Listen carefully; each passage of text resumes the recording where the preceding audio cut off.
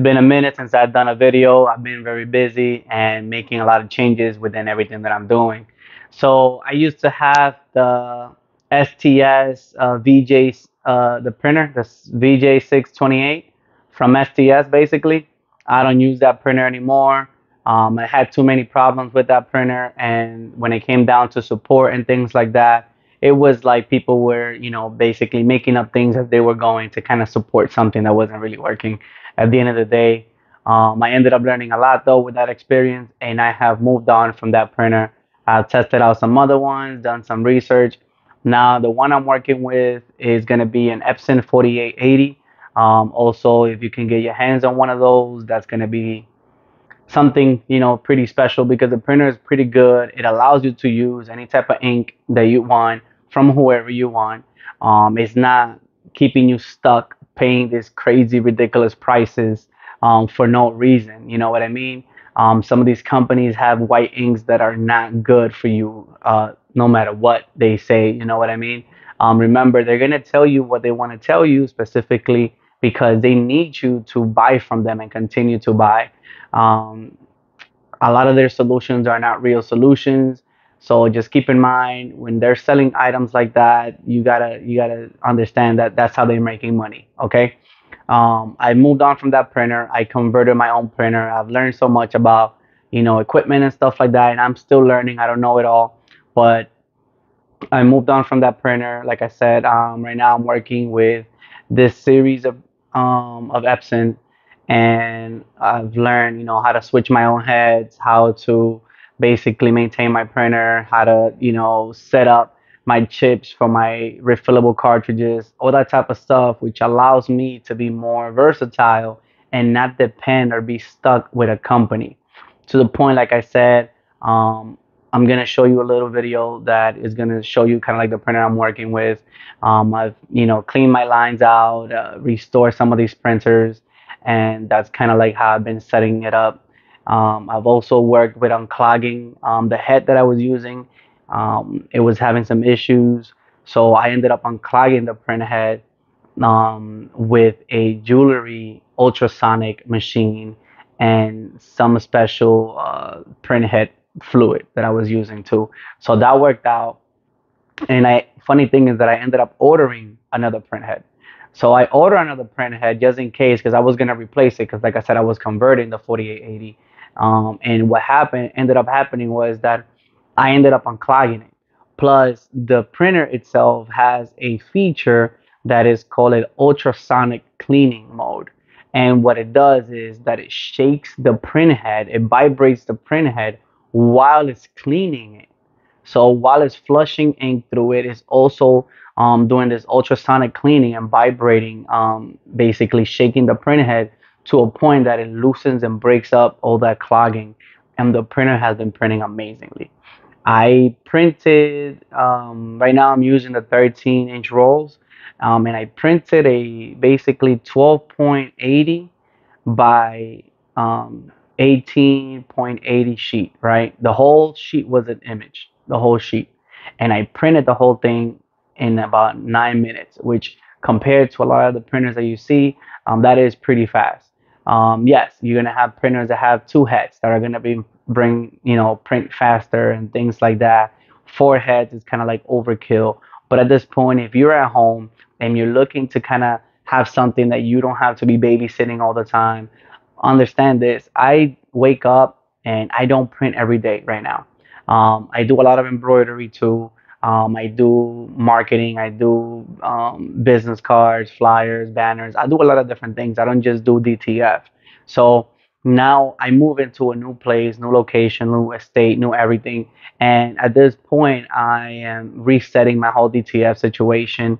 When it comes down to this, I've learned a lot of stuff like how to switch my printer head, like I said, how to do maintenance on the printer, how to take a lot of the things apart from it.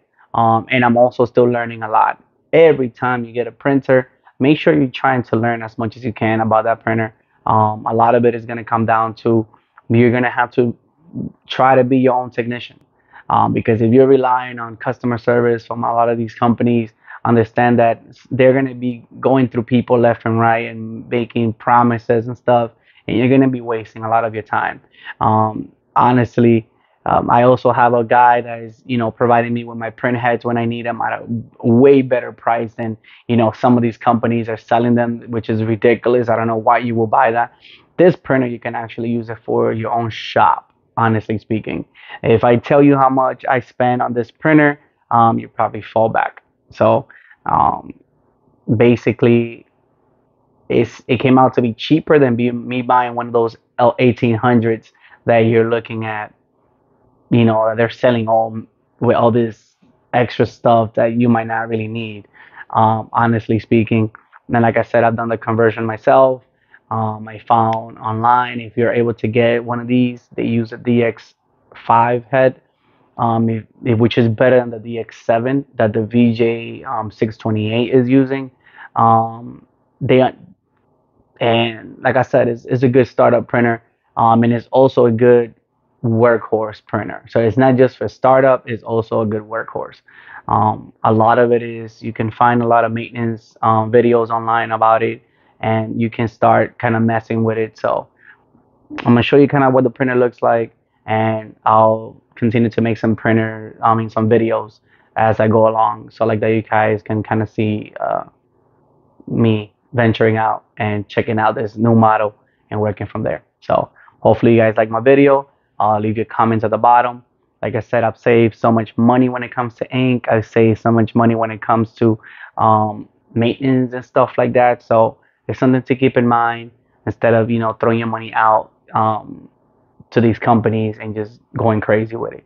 So check out the video and hope you like it.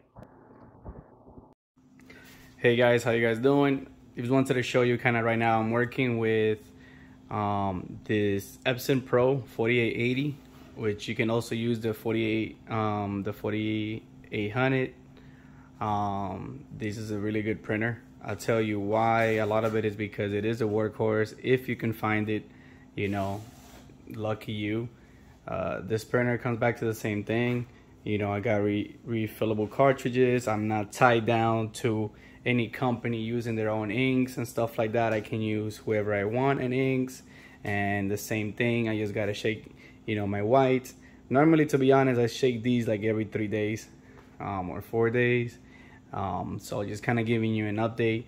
I moved from where I was at, so I've been I sold my equipment over there. Now I'm moving into something different, so I converted this myself, and I bought another one of these from somebody else, but that's another story. That one wasn't working at all, so I bought this one and brought it back to life.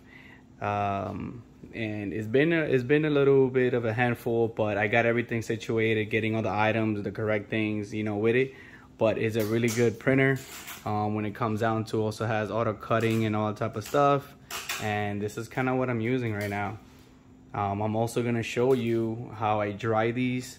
Normally it takes me like a minute 30. And you don't even have to spend all that money in like those $600 or $800 dryers that people are using. So I'll make a video on that. But this 4880 is something that basically, bro, is fast. I'll tell you that. I printed a 13 by 18. So the design was 12 by 80. I mean 12.80 by 18.80, and basically I printed that in 9 minutes. Okay, this printer uses a DX5 print head, and basically they're pretty good. It's like a workhorse, and like I said, I wake up, I haven't printed every day. I just wake up, and right now I'm getting back to printing.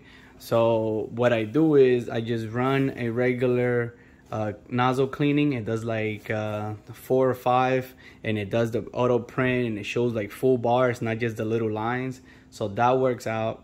Don't ask me about my Windex over there. That's what I was doing to clean up my lines and stuff like that when I first got it.